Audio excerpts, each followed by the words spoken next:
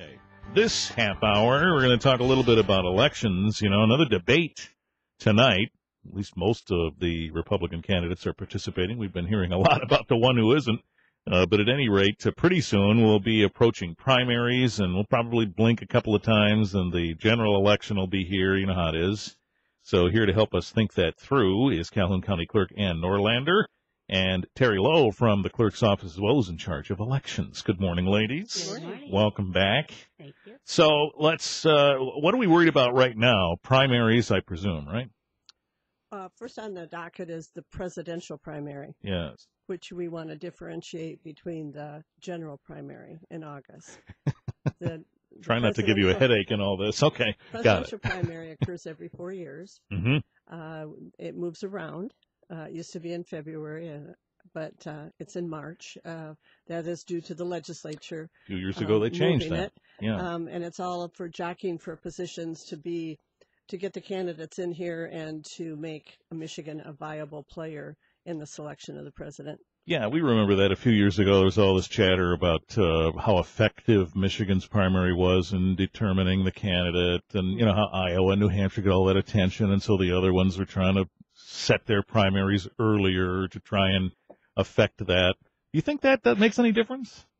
It probably makes a difference financially in the state. Yeah. Because the more candidates you come in, airwaves, TV, media attention, and sure, it does. Michigan is kind of unique in the regard that in the 3rd district, which we sit in, congressional district, the winner takes all of the 3rd, but not in every congressional district. They're all taken separately. So, Teri, what's going on right now as we prepare for this primary? Actually, absentee ballots are now ready. Oh. And okay. So if you're interested, contact your local clerk. And first part of that process is to fill out an application. And with this election, it's unique in that because this is a closed primary, you will indicate in writing right on the application if you would like to vote on a Republican ballot or a Democrat ballot. Right, okay. This is the only election that's handled that way. And there will not be a straight party ticket button to push, right? Well, that only pertains to November general election. And yes, you're correct. Okay. So we're not quite to the no reason absentee, right, Ann? We still have to give a reason. Well, we do have to give. Yes, that's true. Yeah. I'm hoping that the legislature sees that it would be very compatible with the abolishment of the straight party ticket. Yeah. Just because there are many clerks that feel the lines will prohibit people from voting. So that seems to be the biggest issue. When we talked about that at length last time you were here, you were more worried about the Black Friday line at Best Buy as opposed to the voting line after that, but still, it would be nice. Any lines, I mean, this is, it's a privilege to vote. Right. It isn't a privilege to buy a big screen TV. Yes. So even though we have to give a reason for the absentee ballot, it's not too arduous a process, right, Teri? Right. There's 6 or 7 various reasons. If you're going to be out of the area the entire time the polls are open on Election Day. If you're 60 or over, If you're 60 or over, that's all you have to do is say you're 60 or over, and that's all it takes. Okay. Yeah. Good enough. We'll talk more about this, too, when we come right back in just a minute as we get past the absentee part and start distinguishing between the other primaries and this primary. That's coming up in just a minute. 8:15 WBCK and Norlander, County Clerk, and Teri Loew here, Director of Elections in the Clerk's Office. We're talking about primaries. All right, so we talked about the presidential primary. There are others that we should talk about, too. Okay, shall we go to May? Yeah, let's do it. Okay, if your listeners have paper and pencil, May 3rd, yes, Tuesday, is a special election. No offices on this ballot, only proposals. Any jurisdiction can place a proposal on this ballot. So the deadline for that is February 9th. So after that date, we'll know what that ballot's going to look like. And some municipalities will have decisions, some won't. You'll have to figure out whether yours does. Right. Then August 2nd, also a Tuesday, is the primary election, general primary. Many offices on this ballot. This is an open primary, meaning that both parties' candidates are on the same ballot. Okay, and a voter does not have to declare ahead of time on paper, like we just discussed for the presidential primary. However, in the privacy of the voting booth, they will determine if they want to vote in the Republican Party or the Democrat, and then their votes must stay within that party. All right. So what races are we going to see on that one? Oh, Well, oh, it's a biggie. The president won't be on there. Right. We will see all the county offices, all the township offices, county-wide offices. That includes the 5 elected officials, the 7 county commissioners. I've never counted how many township officials will be on the ballot. Okay. most have 4 to 5 offices. Our state representatives will be on the ballot. Our state senator will not. Okay. State boards. These are all very locally focused, obviously. Yes. Township offices are every 4 years, so it's during presidential year. So this narrows the field, then, for the generals. Yes, and which is November 8th. It nominates the individuals to appear on the November ballot. It's a nominating process. Right. So think of it like a funnel. We're narrowing down here, except not everybody gets through the funnel. Maybe that's a bad image. Maybe I should have chosen another example, but you get the point. We're narrowing down here to get to the general election. And these elections, you may have noticed, all on Tuesdays by design. Yeah. Yes. Okay. So what are folks asking right now or most confused about in all of this? I think the most confusing thing for everyone is the presidential primary. Okay. Even speaking with people last night at a meeting that are involved, there was confusion on their part.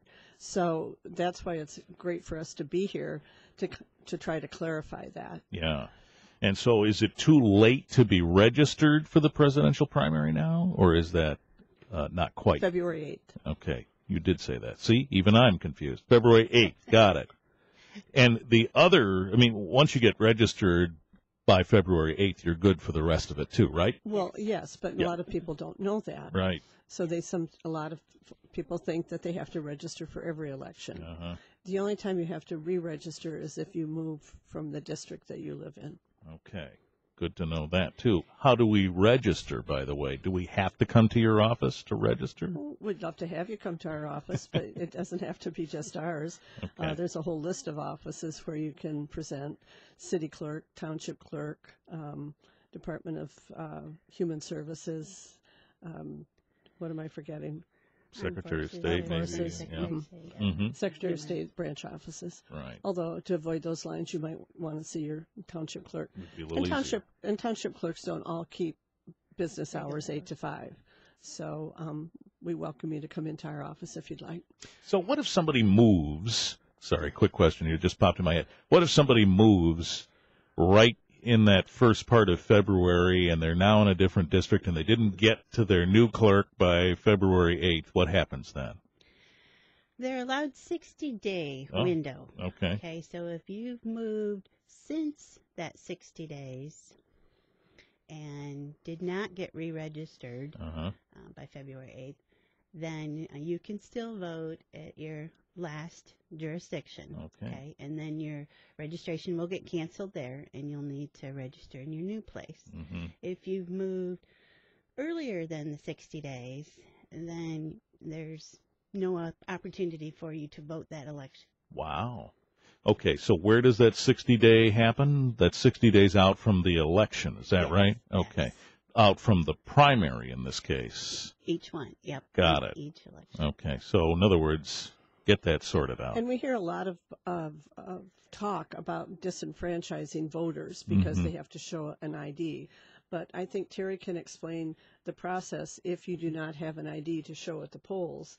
No one's going to be turned away. It just is a series of events that have to take place. One more step, there'll be an affidavit to complete saying that I just don't have it with me. Got I do it. have one. Now, if you do move, for example, that's the example I used, you're probably going to go to the Secretary of State to change your license, your address on your license anyway.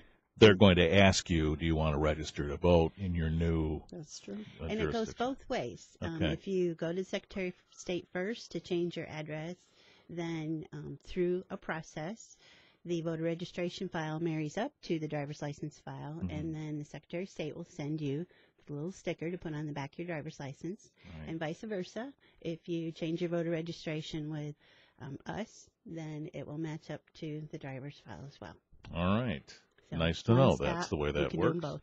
All right. We're talking about voting today, 8/24 WBCK. We're talking about voting, and it's coming up quickly, too. Clerk Ann Norlander's here, and Teri Loew is here, too, from the Clerk's Office, who's in charge of elections, of course. So what is on the ballots? That's what we need to know. Okay, for this presidential primary, which is March 8th, there are 2 ballots. You determine which ballot you want. For the Republicans, there are 13 candidates. For the Democrats, there are 4 candidates. Both parties have an opportunity for uncommitted, which means you want to vote in the party. However, you don't care to vote for any of the candidates listed, so you can vote uncommitted. There's also a place for a write-in. At this point, there are no valid write-ins.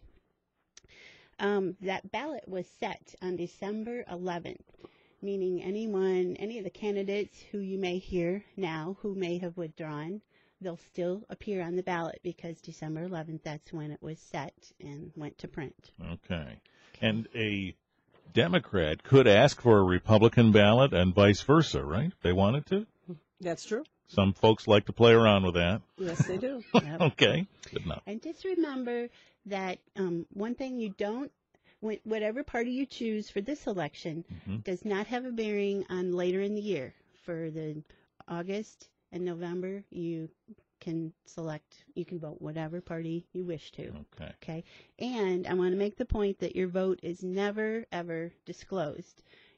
Your party you'll be put on lists this election, but your vote is never disclosed. Right. It's always private. And if you recall how that's handled on voting day, that's pretty clear that you're the one who puts the ballot in the machine and so on. The election handler doesn't do that, doesn't even see it. Got it. Very All right. secure. Before we go in, let's talk about an article in the Inquirer today that has to do with technology funds and an audit that has taken place. Evidently, some technology funds in the clerk's office were used to buy non-technology things. What's this all about? What it's all about is that our corporate counsel, I learned through an email, is the one that asked for the fraud audit.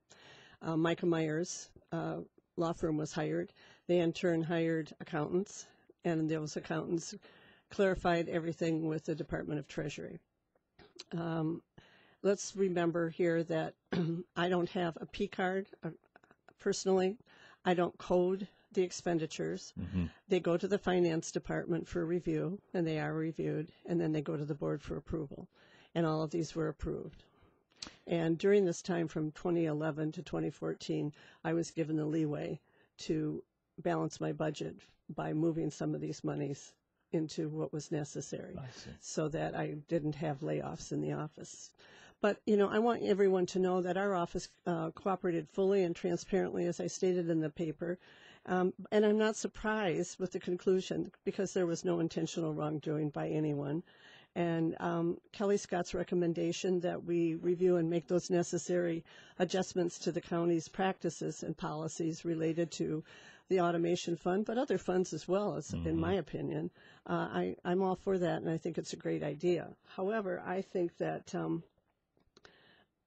if we continue to have a parade of gentlemen and women come to the commission to talk about this, I think the best thing we can do as a county is to say that the matter has been fully investigated and it's time to put it to bed.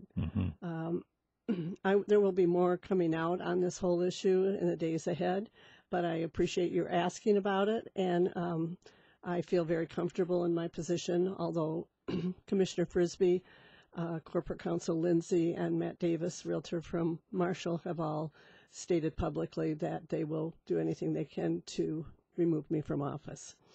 So they've played it out on Facebook primarily. Okay. I see. All right. So these automation funds had some limits in terms of how those expenditures should be made, but you also had some latitude with that. Yes, I did. Yes, I did. But needless to say, there were some expenditures that they felt after the audit that were inappropriate, but their conclusion was that we would just put that back into the general fund. So it would be a transaction of, I call it magic money, moving it from one account to another. So we will be diligent in our coding, and I hope that finance and the board, whose duty is to appropriate the budget and to set policy, that we can all work cooperatively if there are issues to remove them from the claims payable list and review them. And if they're unacceptable to anyone along the chain of command, that they be recoded and put into the correct line item. Okay. Well, we appreciate your talking about that and helping us understand what this is all about. And the elections, too, of course. Whenever you're ready, we're ready to talk more about it. Well, we'd love to come back, as you well know, and I hear from the public that they enjoy when Teri and I have the opportunity to keep them informed of all of the dates and the elections, and it's pretty heady stuff when you get into it. Right, and, lots of details. And it's very, very important, as you well know in my thinking, that we live in a great country, and it's the very least that we can do is to exercise our right to vote. Well, we appreciate your help in helping us do that. And Norlander, County Clerk, Teri Loew, Chair of Elections, thank you for your help. Thank you. All right, talk to you soon. 8:30.